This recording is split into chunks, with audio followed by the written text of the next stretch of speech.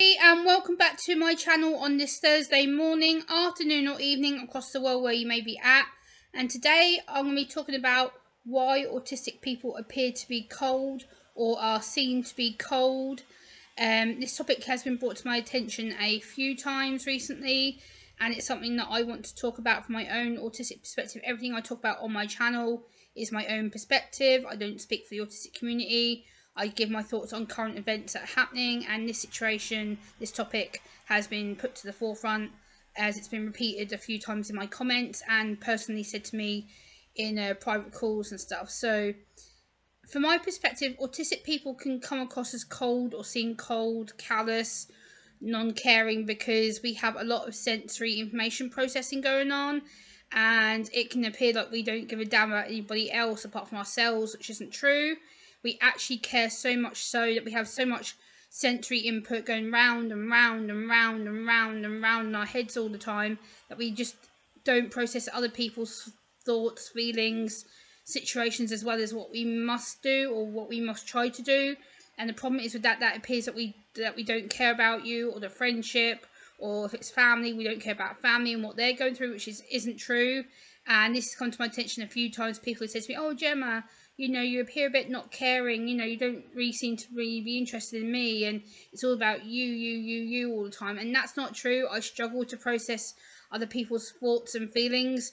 Being on the spectrum means that my brain doesn't really comprehend other people's thoughts and feelings as much, and I have to learn to get in tune with the everyday stereotype and learn to adjust myself to the normal neurotypical person, which means I have to then try and read body language and facial expressions, and that's something that I can't pick up naturally. It's something that I have to be taught and explained to. And when people say to me, "Oh, you appear like you're so cold and callous and you really don't care, like you're not interested, are you, Gemma?" And it's not that at all. It's the fact that I'm processing so much mental information that you're giving me to try and read that I have to try and figure it out, not just for my own sake but your sake as well. And the problem is with that, it can come across like I'm really not bothering, or I'm really not trying, or that I just don't want to know, which isn't true. The fact is, I have so much mental processing energy that I have to use up in a daily conversation, and it can appear like I'm being rude, or blunt, or disrespectful, or ignorant, or stuck up. And that's not the case at all. I'm really not any of them things, but the problem is my body language says something else, which then conveys that I'm either not bothered or interested, or I'm rude, or I don't want to talk to you, or and again, that's because my brain doesn't compute to what my body's saying. My brain can be saying one thing, my body on the outside says something else. So again, it is really frustrating when people say to me, "Oh, Gemma, you just don't seem to care, or you are rude, or you're blunt, or you're stuck up, or you think you're better than anybody else." And that's not it at all. I am not a cold person by any stretch of the form of the imagination. I am not a cold person. You can ask anyone that knows me in my real life, and most of you online people who talk to me, I'm not cold. You know that I don't come across as callous or mean. And some people have confronted me about this. They say, "Oh, Gemma, well, I care about you. I spend a lot of time talking to you, and you don't seem to want to care about me." And it's not that at all. It's the fact that I have so much processing, auditory processing, sensory stimuli processing, that my brain just goes vroom, vroom, vroom, vroom. And I kind of describe it like a CD player on a CD player, and it's going round and round and round and round and round, constant, to the fact that you can't slow it down, and it's just constant. My brain is a tick, tick, tick, tick, tick, tick, tick with information all the time, every day, constantly. My brain doesn't slow down. It does not stop. And the problem is with that, it can appear again that I don't care, or that I'm rude, or I'm stuck up, I'm annoying, I can be selfish, and it's not that at all. I really don't understand where this has come from personally. I don't think it's something that I've particularly done, but I can come across as apparently being cold, and people with autism come across as being like this. I don't think it's intentional. No, it's not. I don't think it's intentional for me or any other autistic person to say, "Oh, well, we just don't care, or we don't want to know." No, it's the fact that we either don't understand, or we're struggling to understand, we're struggling to comprehend the information, we're struggling to comprehend your feelings, because you neurotypical normal people don't really explain things to us, and then we're expected to just jump and understand, and we can't, because it's ridiculous.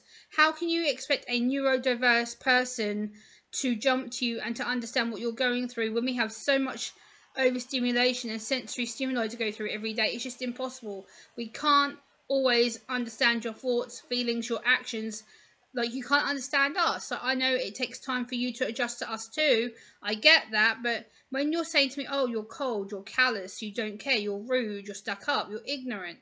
No, I'm not, because it's a fact that I have so much going on in my life and in my head constantly. I have constant information I have to take in. It's day in, day out, week in, week out, year in, year out. I have to constantly have all this information tick, tick, tick, tick, tick, tick, tick, tick, tick in my head. I do so much for other people, it's unreal. I work myself to the bone. Like, I am so exhausted all the time. Physically, mentally, emotionally. I am tired all the time. But I push through it because I have to. I push through it because I'm expected to, and I'm expected to act the normal way of functioning, and it's just simply exhausting. I can't conform to what you need of me or expect of me, because my brain is different. I also have what's called a sensory processing delay, which basically means that my autistic brain is 6 seconds behind the neurotypical normal brain, and I have to use that time to filter the information. And it's not just about filtering the information. This is the thing. It's about how I respond to you. So it's about my tone of voice, the speed I say it, the intention I say it, the context I say it. And I am not a cold person at all. I'm not cold. I'm not callous. I'm not rude. I try not to be. I may appear to be. Yes, I get that. But I'm really, if you ask anyone who knows me, I'm not rude. I'm not cold. I'm not callous. I'm not, I'm very truthful. I'm very blunt and honest to the point, which is probably sometimes to my own detriment. But I am not a cold, callous person. I'm not. I am very empathetic. I'm very approachable. I'm very open. Probably, again, sometimes to my own detriment, because I trust people too easily. But again, I'm not a cold person. I want to break this myth that all autistic people are cold, callous, mean, uncaring, selfish, stuck up, patronising. No, we're not, because we are struggling to comprehend what's in our heads to get out to you, into the public, into our family, our friends, our workplaces. You just need a little bit of an adjustment, people. You need to wake up and realise that it's not us being mean or blunt, rude, defensive, shady, deceptive, lying, scheming. We're not doing any of that. It's the fact that we struggle to comprehend what you're trying to do to us, and you're expecting us to get all this information and go, oh, so how are you? Da da da da da da. And it's like, it doesn't work that way. So I hope this video has given you kind of a more in-depth understanding from my perspective on how I feel about autistic people being cold, callous. We're really not. We're the most warm, empathetic, approachable, caring, compassionate people on the planet. And you are very lucky to when you make friends with us, you have a friend for life. Like, you don't just make friends with an autistic person for a temporary time. We are solid. We are loyal. We will be with you all the time. And so I hope this video makes sense. Please give it a like, comment, share and subscribe. And I'll see you on the next one. Bye.